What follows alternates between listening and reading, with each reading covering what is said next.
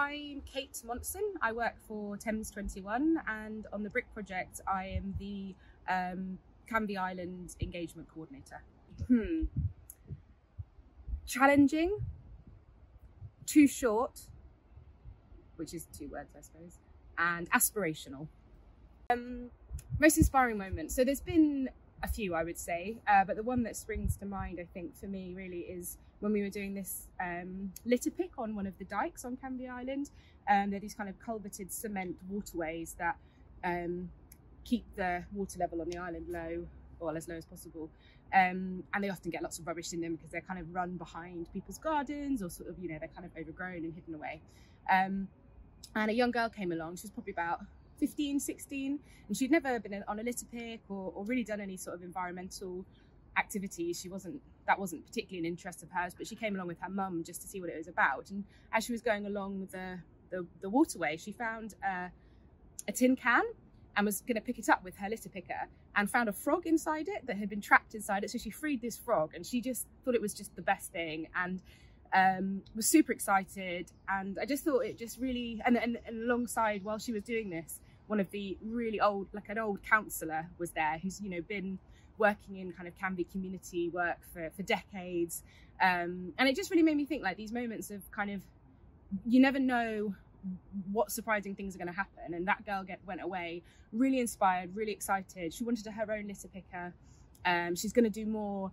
And that little frog just there, allowing that moment to happen, because, you know, it got stuck in that tin can. And I just think it's those sort of interactions that happen in those sort of places that aren't formal meeting places, or, you know, formal consultation moments, where the counsellor and the young girl and the frog are all in the same place, kind of interacting, and it's just great. I mean, the BRIC project is just full of surprises, but I would say the one that really sticks out for me in terms of kind of like a finding that's been surprising.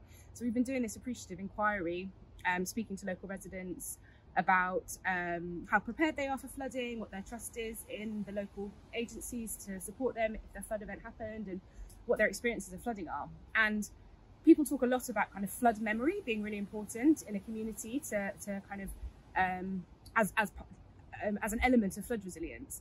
And on Canvey, there was this really catastrophic flood in 1953 that, you know, a lot of the islanders, some of them, you know, a lot of them lived through it or had family members that lived through it.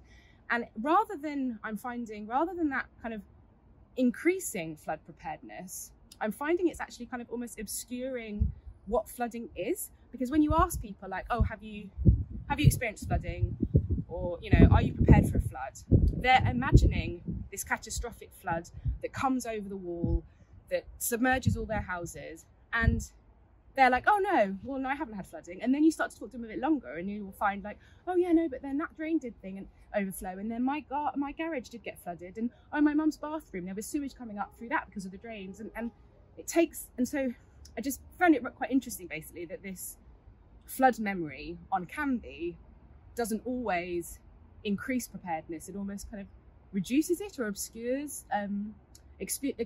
other flood experiences, which I think is quite interesting. And I'm not sure I've seen anyone really talking about that yet. So I feel like that could be something that, yeah, could be quite a useful finding of the BRIC project, that you only get from these very sort of intimate, small scale, on the ground conversations, when you have the time to tease out smaller stories. So short term, we're really looking forward to a summer of lots of events on the island. I've got a new support officer in role, who's going to be able to be on the island loads and interact with loads of local people. We've got hoping to put a rain garden in one of the communities on the island that has a lot. I mean, the whole island is at risk of flooding, but there are some roads that have real problem flooding, so we're going to do some co-design workshops there.